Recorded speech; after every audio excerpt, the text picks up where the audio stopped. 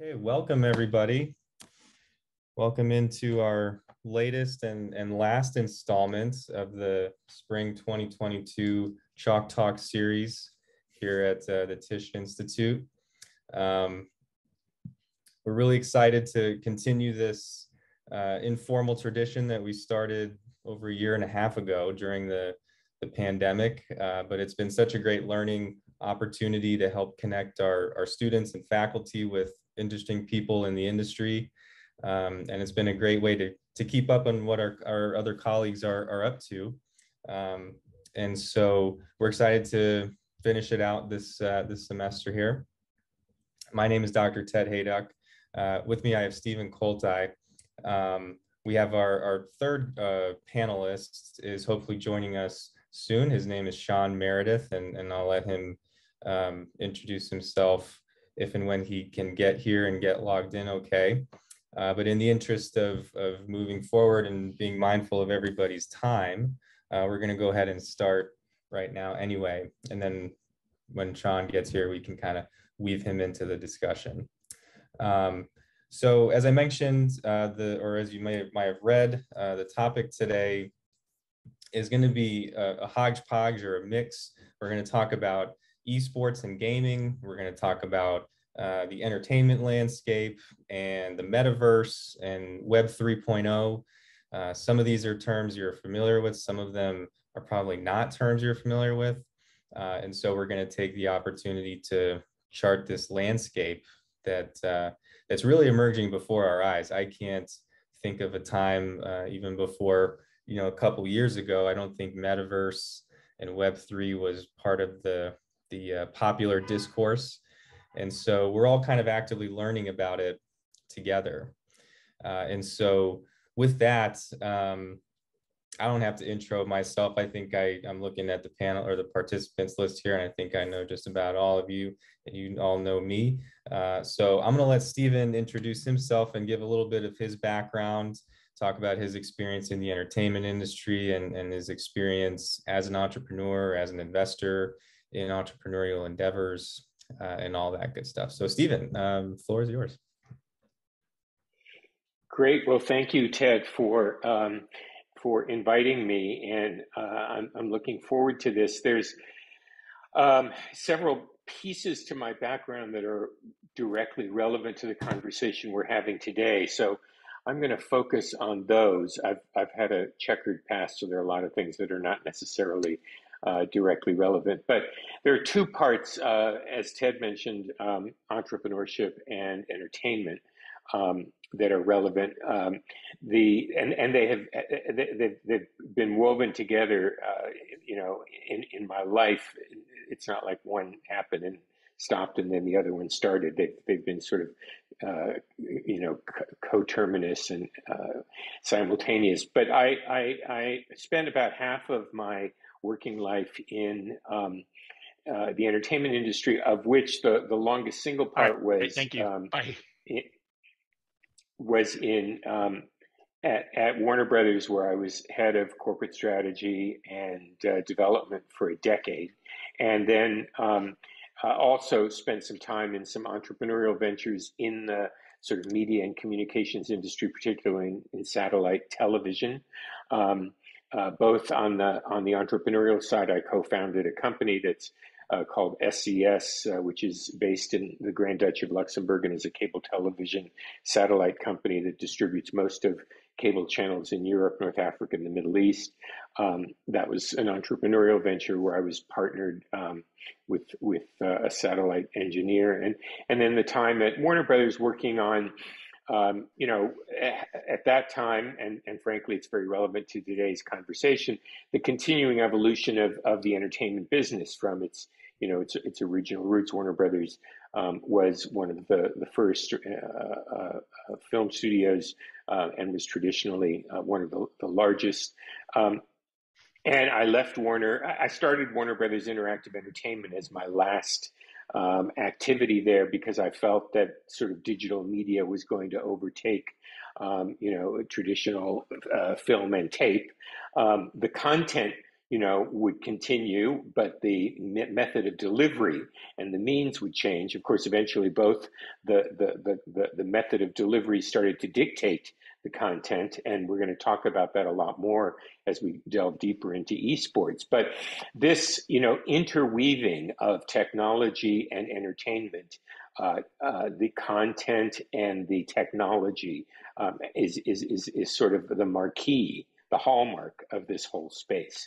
And I've worked with lots of startups over time, and most recently I've been I moved from Los Angeles to Maine about 15 years ago, and been quite involved in the startup ecosystem in Maine.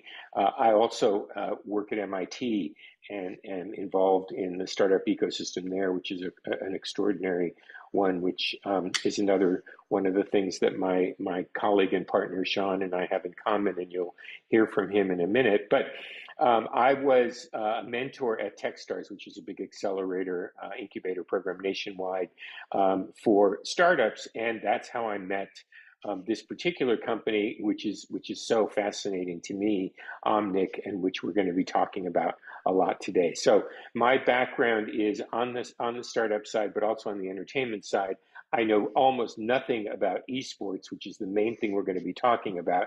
And so for that, I want to introduce my friend and colleague, Shaun Meredith, who's the co-founder of Omnic.ai. And if it's okay with you, Ted, maybe Shaun can introduce himself and Omnic. Absolutely. Yeah, just right on time. Glad we could get Shaun logged in okay and everything. So welcome. Thank you for jumping in here. You bet. Sorry for it taking a little bit. It's not normally a technical problem I have. No problem. No problem at all. We're glad to have you with us. So, Steven brings a wealth of knowledge at this intersection of, technology, media, and entertainment. Within that world, right, you're working in esports, but you as well bring kind of a nice broad set of experiences to the table. So it'd be great if you could chat about your career expertise and experience and how that led you into Omnic. Sure. Well, that's it. So I've had a very widely just disparate kind of, I guess, career / profile. So as Stephen kind of mentioned, my bachelor's degree is from MIT in fusion nuclear engineering. So very different topic. Okay, right online with esports, right? Yep. Although we'll get back to this because it ties in kind of weirdly, but it does. And then I was in the nuclear Navy as a submariner for about 6.5 years.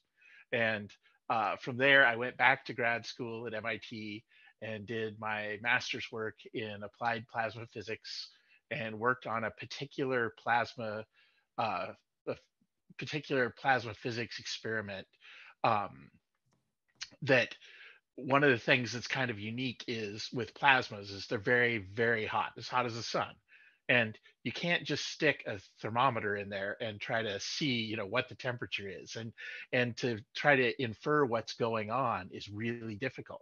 So one of the things we wound up using were some computer vision techniques to analyze film or, video streams of what the plasma was doing and try to predict what was going to happen with that plasma. All right. And then I did my PhD research in product design in the mechanical engineering department and got bit hard by the startup bug and wound up doing a few different startups in the Boston area, a couple very successful, a couple that were just wrecks. And what I tell people is you learn the most from the ones that were wrecks, but boy, is that painful. And you don't want to be there if you can avoid it. So now, after doing that for a couple of years, I actually wound up taking a job with Apple Computer.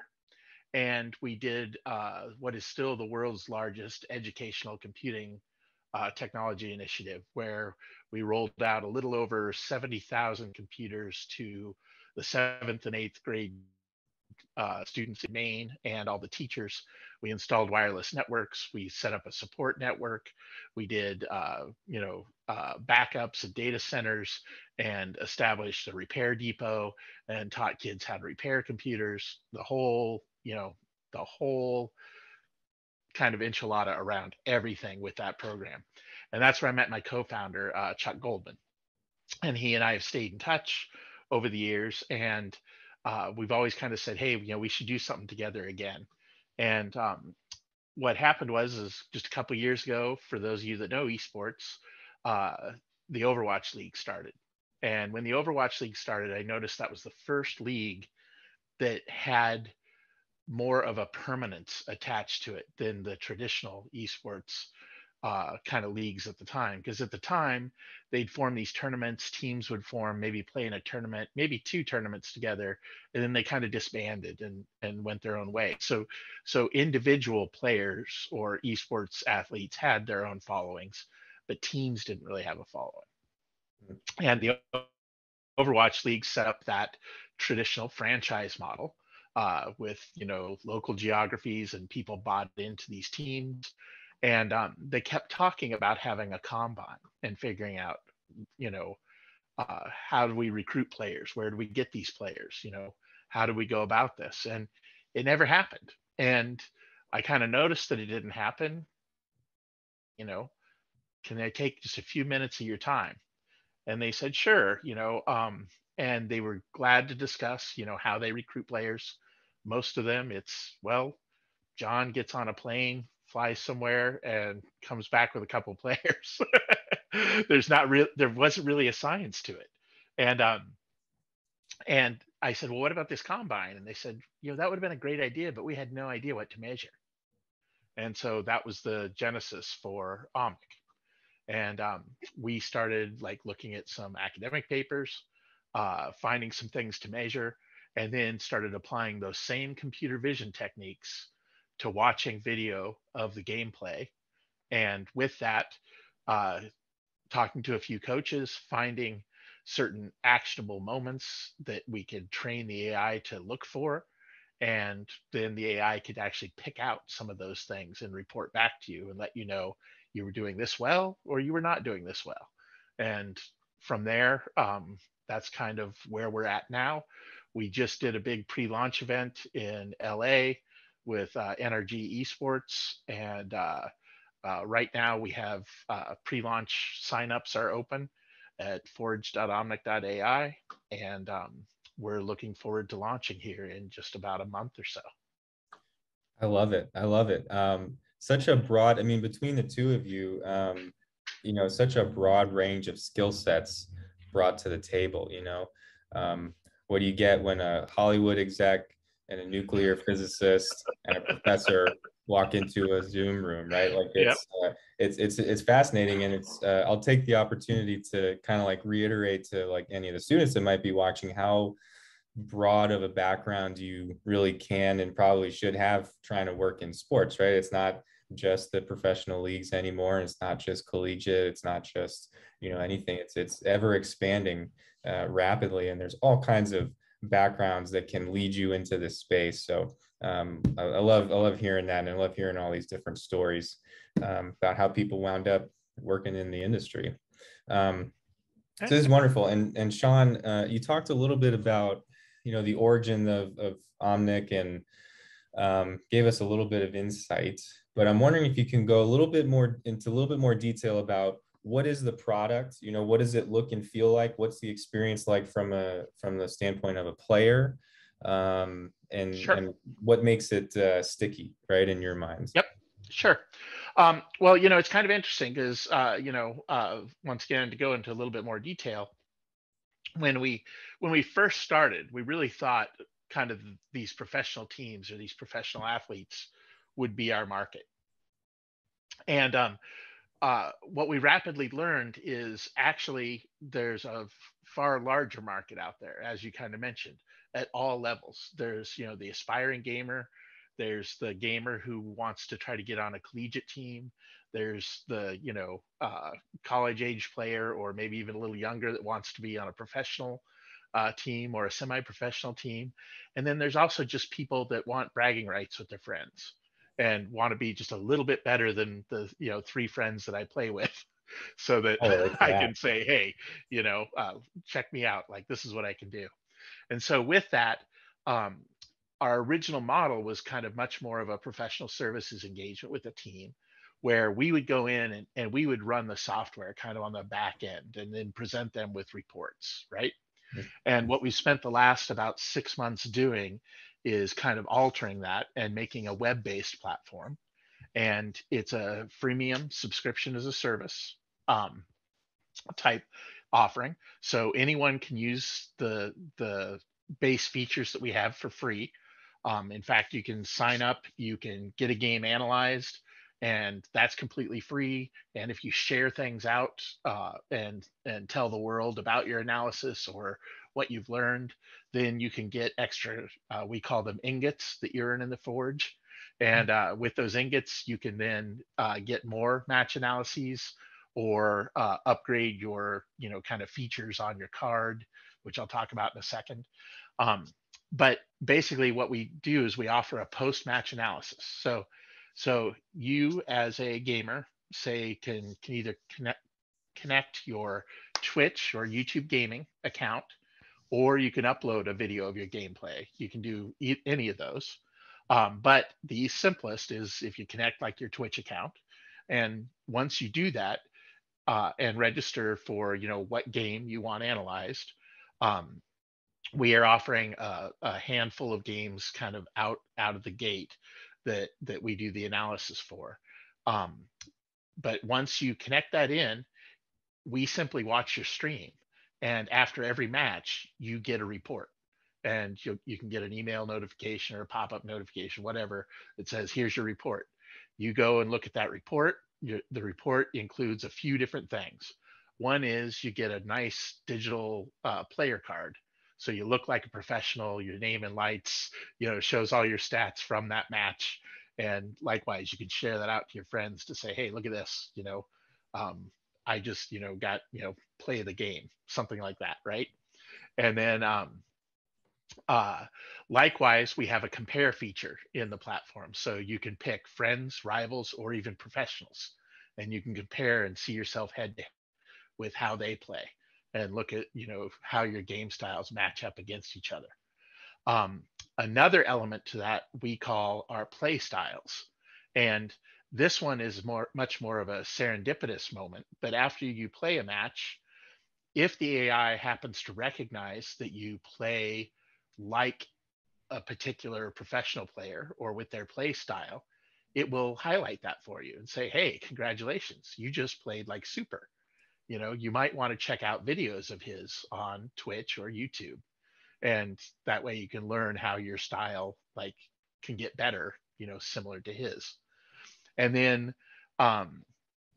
the 2 final features that we offer are, one is simply we have custom reports and graphs and charts, so you can look through, if you want to delve into your history or see what weapon do I perform the best with, or when I select this hero, what's my win-loss percentage on this map, things like that. And then finally, we also offer a highlight reel. And this is kind of unique, because what it does is the AI, when it detects certain elements in that match, it will clip those and present you with kind of a highlight reel. That same thing you can share out to your friends to say, hey, check out all these sick heals that I just got, that kind of thing. So That's incredible. And to think, just to reiterate and think here, that all of this is automated through some pretty incredible tech on the back end is even more impressive, right? I think a lot of folks, can sit and, get advice or coaching or feedback or whatever. You can really truly automate that. That's really special. And so I want to pivot a little bit, and just I'm curious, Steven, so you're an advisor to Omnic, and you met Shaun through the TechStars program in Maine. What was immediately compelling to you about Omnic that really pulled you in? Can you recall that that feature or that moment? Well, you know, I've been working with startups all over the world for a long time.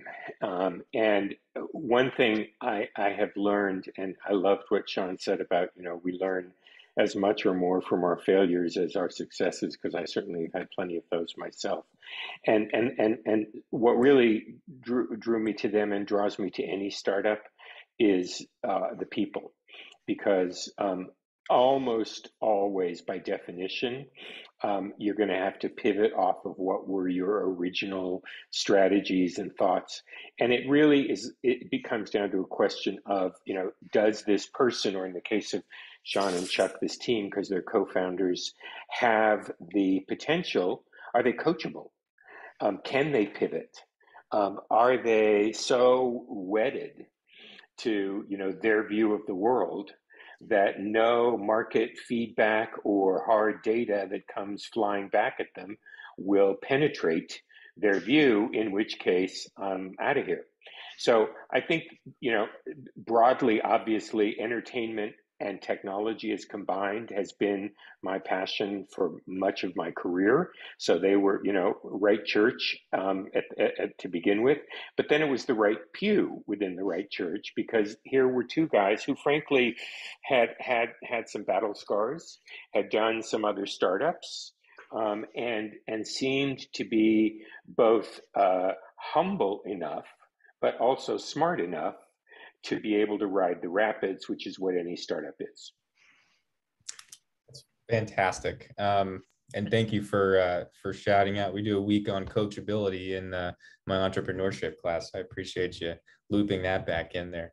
All right, so let's talk a little bit now. We've understood what Omnic is and the value propositions. We'll zoom out just one level and get to the easy questions. Like, for example, what is the metaverse?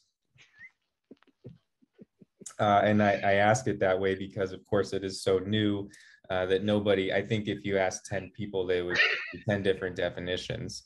But in terms of your own understanding, how would you talk about, you know, the metaverse if you were to explain to, you know, someone brand new in the space? And I'll field that with Shaun first. Okay, yeah, give me the easy question right off the bat.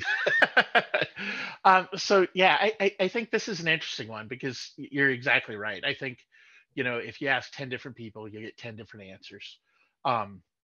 You know, if I give it through the lens that I'm looking at the world right now, right, just like you know, we started to see the inklings of a few years ago, where uh, esports started on the rise. And if you look at like kind of the younger demographics and stuff, they will all recognize any esports kind of personality or player or name, whereas they won't necessarily recognize an NBA star or, you know, an NHL star. And so it's kind of meeting this younger crowd in the world in which they live in, right? And you know, as we kind of sit here, right, like I can't qualify myself as a digital native, even though, right, as a very, very young kid, you know, I had an Apple II computer and a Lisa, you know, in my house, which not a lot of kids did, right? And but that still didn't make me like, I didn't actually get to see, you know, what later became, you know, the internet until actually I went to school, and in college kind of started to be like, oh wow, we had Project Athena at MIT, and that was tied into ARPANET, and that's what became the internet later. Like it was this weird thing of now everyone who grows up, they don't even know what it's like to not have the internet. And so I think we're seeing this transition begin to happen, where just as much stuff happens online, or even maybe more, than happens in their traditional, you know, I guess physical meat space, if you want to you know, refer to it in that kind of context. Mm-hmm. And you know, you definitely saw commerce has shifted. Now entertainment and sports are shifting, and I think more and more of that will just continue to shift. And that's kind of what I see the metaverse is kind of evolving to be. I can say as well, that I hope it's not dominated by Facebook or Meta or whatever they're called now. I hope whatever it is becomes much more of a representation of like the world and society and how we would like to see it instead of one person's vision. Yeah, absolutely, and some great points there. Steven, is there anything particular to add there? Well, I would just say that, as with all of these things where technology and entertainment combine, you can approach it for the few of us who are not nuclear physicists. The other way to approach this is where I come from, which is the content side and the entertainment side. And, I have no idea how a television set works. But you can be in the television business and not know how a television set works. And in fact, the people who do know how television sets work very often create really boring TV shows. Yeah, that would be bad shows. Yeah. So these are two halves to the same coin. And I can barely understand what Shaun and Chuck talk about. But what I in terms of the technology and the artificial intelligence that's used to analyze gameplay, but I do know something fun when I see it. I do know something that appeals to an audience when I see it. And I certainly know how audiences change. So what Shaun said about sort of meeting the audience where it is today, and that is particularly relevant, for instance, in sports. I mean, I'm sure we'll talk about this, but esports has now become a collegiate thing. There are a lot of schools, I'm sure NYU is one of them, that have esports teams. And in some cases, those are even bigger in terms of the number of people, the number of students who are involved than any of the traditional sports. And there's this whole interesting tug of war that happens inside colleges and universities. Is it part of the athletics department? Is it part of the computer science department? Where does this fit? So so to me, but the key point is that, follow the audience. And that's where people are going today. And so if you are interested in any number of areas, sports being the subject at hand, to me, you can't really claim to know about this business without knowing about esports today. It's just integral to both sports and entertainment. And that's why I find it so exciting. And really, really great points there. And, what I notice or what I kind of hear the central theme, and I've sort of peppered, my other victims with the same question. And the theme that I hear is, it's about immersion, and it's about iteration the digital on top of the physical, right? Like the first iteration of the web, and this will be brand new to any students watching this, it was completely static. It was a bunch of pages. It was like flipping through a giant encyclopedia that just happened to be on a computer screen. That was your web 1.0, right? And then the second iteration of the web was, hey, what if pages could link together, and what if you could have a hyperlink that takes you from here to here, and what if different interactions could actually update automatically on their own, and it's not a static thing. It's actually something where networks can be built and there was connective tissue, so to speak, right? And then that brings me kind of to the Web3 idea of the web as we know it, and as my students know it, has only ever been dynamic and changing and evolving, and it's only ever been this fundamentally networked infrastructure. The next level is to interweave it with more parts of our physical daily experience, whether that is AR, whether that's VR, whether that's some combination of the two. I think that's going to be the next challenge when it comes to the metaverse. But what I think is neat about where these three worlds intersect is that, think about the use cases of metaverse and Web3 technologies, like right now. What is the most immersive thing you can do in the metaverse? And the answer is esports, right? I think overwhelmingly, the products that are offered right now. And so I think that's why part of it is, that's what's interesting to me about, the role of esports in this space. So I'm curious, and this can be for both of you. Did you notice that the pandemic, did you get a sense that it helped accelerate all this talk and this trend towards metaverse, Web3, or did it actually initiate it on its own? Yeah, that's interesting. I think it accelerated. I think it was already getting there, right? And from the standpoint of just, even if you look at popular science fiction writers from long ago, right, that first, like, right, first coining the metaverse, right, and whether it's from Neuromancer or from Snow Crash or whatever, right, like they all had those elements of, look, there's going to be this thing, like, especially like you said, that's this digital thing layered on top of the physical world, and it's going to be there. And I think just kind of the natural evolution of some of the technologies that we've had, as well as people getting more and more familiar with doing things online. So to go back to what you were saying just a few minutes ago, of, right, like a lot of people don't think or realize this, but there was a long period where people were scared to enter a credit card online to buy something, right? Like it was like, well, you're you, you're working with this anonymous, how do you know they're going to ship anything, like what, how do you know you're going to get anything, right?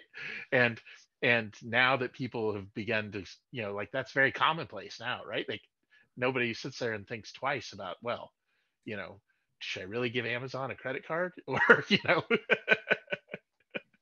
know okay? I'm a little too liberal with my credit card usage on Amazon, so we don't have to go too far down that Yep. wormhole. But you're absolutely right, right? There's an expected level of trust now that people just have in this complex infrastructure. I mean, can either of you envision a world in the future where, like a significant portion, or maybe even most, like entertainment is consumed virtually? Like, I'm thinking Oculus and those types of technology. Is that down the road at all?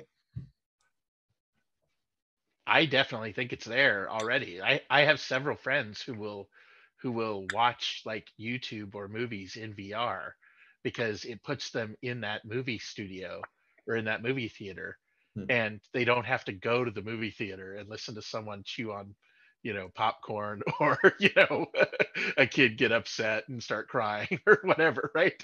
They're like, yeah, it's just like I'm there. Like I don't know that I'm not there, right? I'm watching the movie anyway. It's not like I'm getting up and walking around, that kind of thing. Right. So Yeah. Yeah, I mean, I believe that there will always be a market for scripted filmed entertainment, just like there is always been a market for stories that people read their children. You know, cavemen told stories around the campfire. There will, a good story, well told, writing will always matter. So I don't think it's either or. I don't think we evolve from linear to interactive. I think they're simultaneous.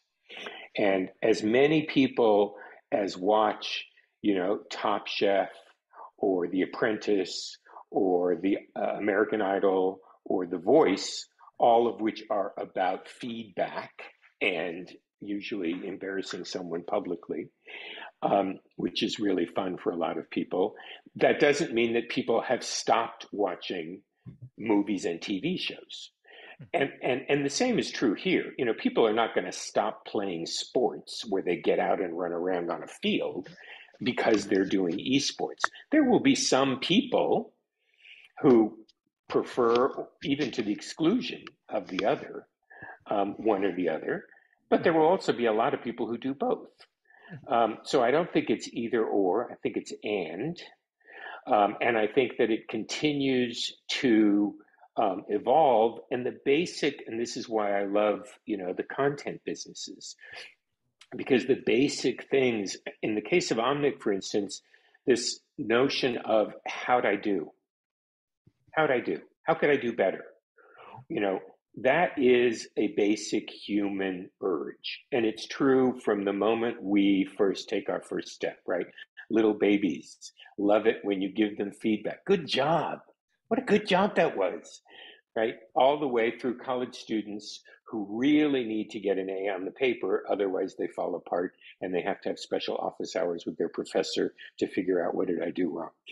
So this is how people are, and it's why I love the Omnic concept, that it goes with, whether you're playing Valorant or Overwatch or League or any of these things, you want to know, how did I do? How could I do better? How did I do compared to someone else? What are my stats? And those are the things that this analytical AI analytical platform gives you. So that kind of leads me. There's always going to be, I do happen to agree that I think there's always going to be a space for, scripted content and stories. And as someone who's plugged in with the esports industry and trends in those spaces, for Shaun, I'm wondering, right now, if you were to go to an Overwatch league, right, this is still something that's played, on a screen, right, in 2D. Do you envision a space for, let's say, 3D based video game competitions? Is that coming down the pike? Is that something that maybe way down the road Omnic is thinking about, at least, in the back of your mind? Yep. In fact, yeah, we've had a couple of game studios already ask us, if our engine could work, like analyzing essentially VR, games or VR worlds. And the easy answer to that is yes, because once again, right, using these techniques with computer vision, the more data we get, the better results we get, essentially, right? The more people are playing and using our tool, the better analysis we can provide to everybody else. It becomes kind of a in a way, like a community driven thing. Likewise, if you're in a VR world where you have a 360-degree view, that's much more information than what we look at right now on a computer screen with a 90-degree view, and we would love to, kind of see those things, emerge and take hold. I do think they are a little bit more in the future, just, because they've still got some things to work out between the whole, brain and eye sync, mechanism, right? And you don't want a lot of people getting sick. That doesn't help. So our technology needs to be tweaked a little bit, but it's coming. It's definitely coming. I was surprised to learn that recently, that something like 15 to 20% of folks, just ocularly speaking, have trouble with the I think it's Meta Quest now, not Oculus anymore, but yeah, something in the engineering just doesn't sit right. So that's an interesting, like, because your eyes focusing like 3 inches in front of you, but your brain thinks it's like 10 feet in front, and as soon as that starts happening, your brain starts generating a chemical, right, to make you think that you ate mushrooms or something, and wants to make you sick. Yep. Right. That's a whole different type of metaverse there. Yep. The natural metaverse. Yeah, that's fantastic. So that's really interesting. Are there any technologies that you're particularly excited about? Right. You mentioned, there's a new breed of computer vision. Are there any other kind of like ancillary things that might mimic human behavior or human cognition or anything like that? There's actually a whole suite of technologies coming out that we're very interested in, right? Everything from, we're using, they're called deep learning techniques, and deep learning techniques have been around for literally, maybe, the math anyway has been around for 30, 40 years without a problem. We just didn't have the computational power to do it. And now we have that computational power, and it's only getting better and better and better, right? Google and NVIDIA and, all these companies that are working on different AI solutions have started making chips that are optimized specifically to do these types of calculations. And so that's super exciting. The better those chips that come out, and the faster and more efficient we can analyze things, the more we can analyze. And I find that, absolutely phenomenal. I also find, just data visualization techniques are getting better and better and better.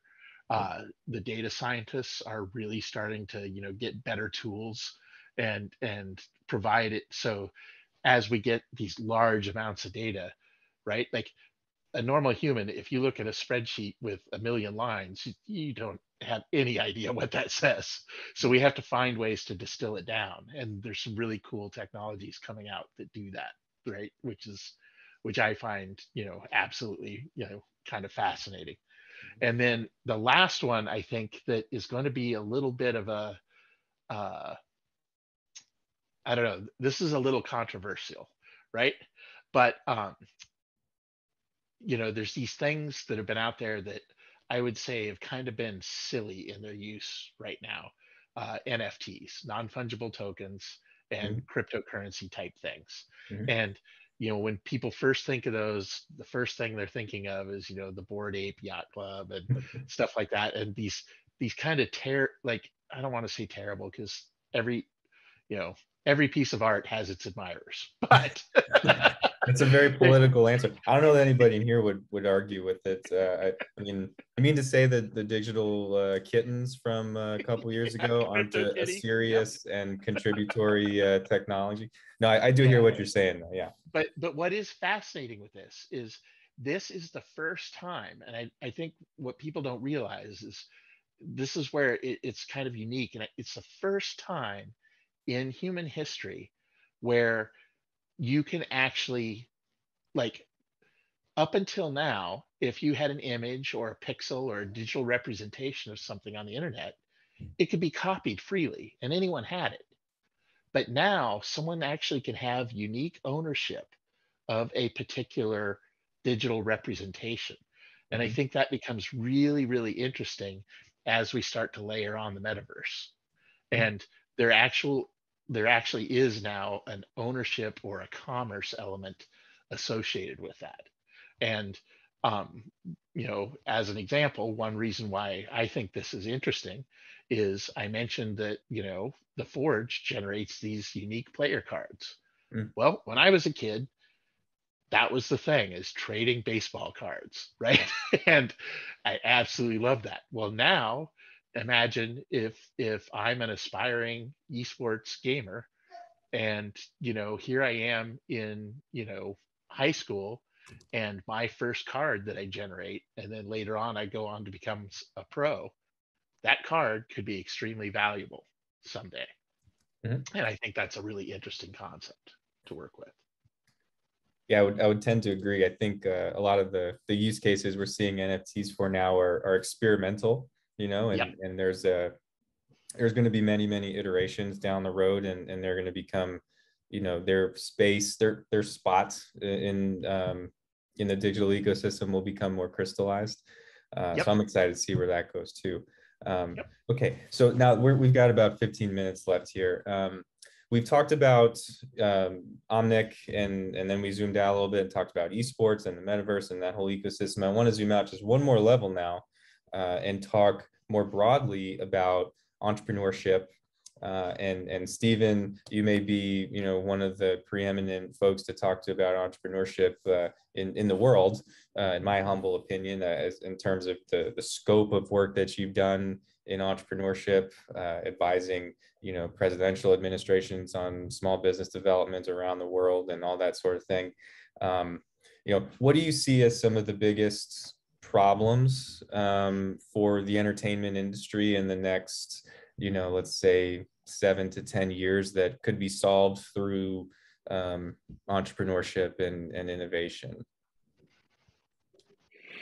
Well, first of all, thanks for the compliment. I'm definitely not sure that that's at all true, but I have worked in entrepreneurship ecosystem building in a lot of places around the world, including in the US.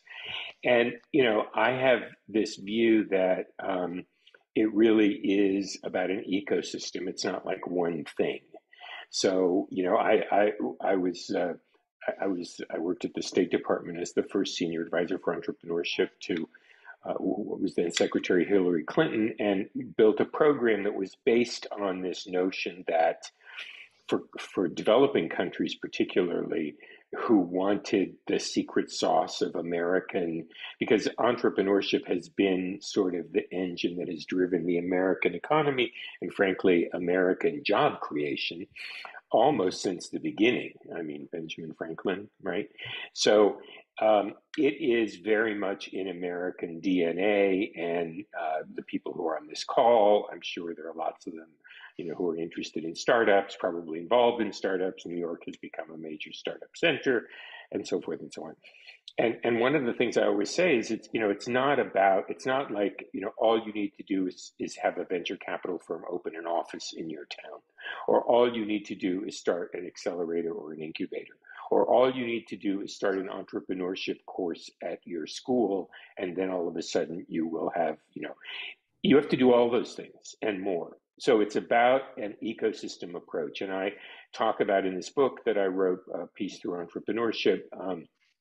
That there are 6 categories of activity and 6 categories of player that have to be woven together to create an ecosystem.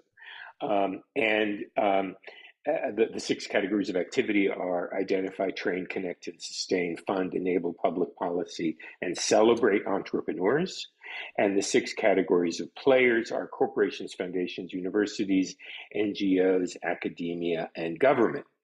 And what you find, and I've been working in trying to help build the entrepreneurship ecosystem in my adopted home state of Maine since I moved there almost 15 years ago.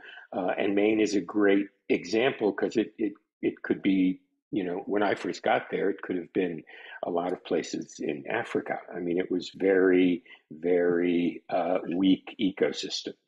And there are a lot of things that have helped. And the Omnic story, in a way, I mean, there's so many reasons I love this particular, company, not least because it pulls together the technology and entertainment strands of my own working career of, 40 plus years.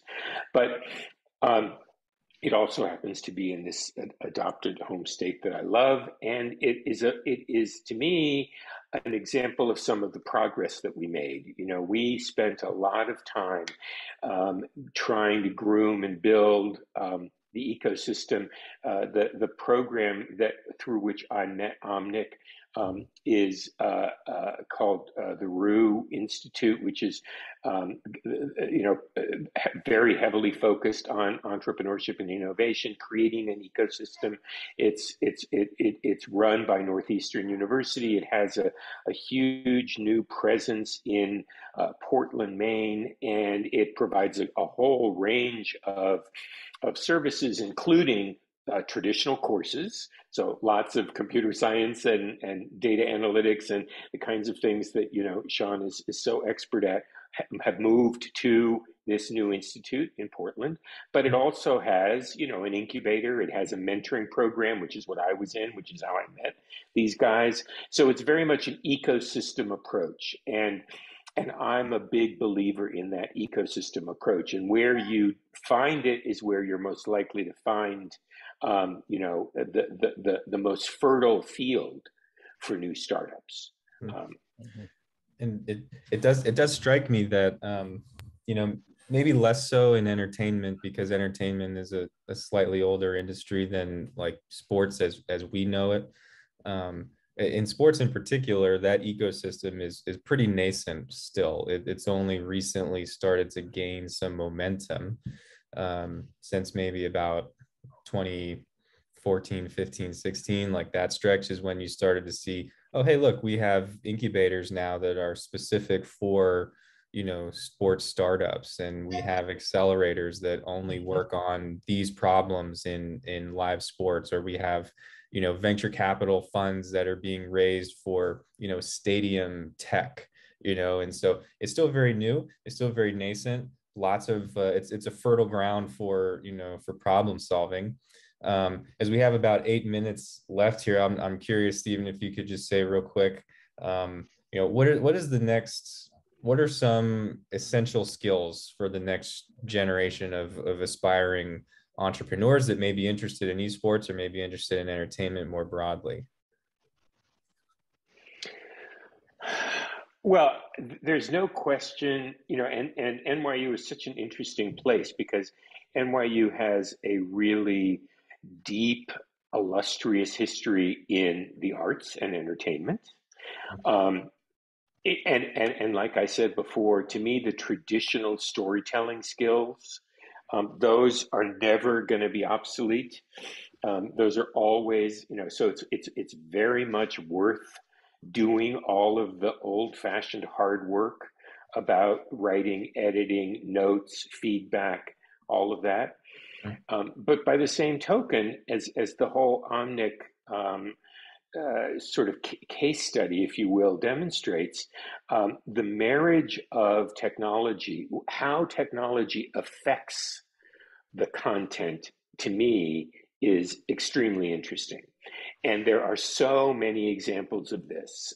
Reality television, when it started, 20 years ago, and I remember vividly, because I'm old, that there were an awful lot of people who poo-pooed this. This is not entertainment. People are not going to be interested. Who wants to see a bunch of stupid people making fools of themselves, trying to splash around in water or survive on some island or go on dates with some guy, and this is going to be terrible. Well, of course, this for a while became sort of the dominant form of media. In my view, fortunately, it has sort of settled back to a more moderate level. But the fact of the matter is that entertainment and technology have always influenced each other. They continue to influence each other. When I was at Warner Brothers from the mid 80s to the mid 90s, the biggest revenue there was the home video division. Most of the students who are watching this have never seen or know what a video cassette is.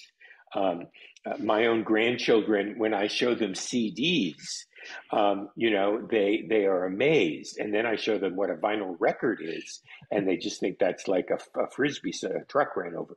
So it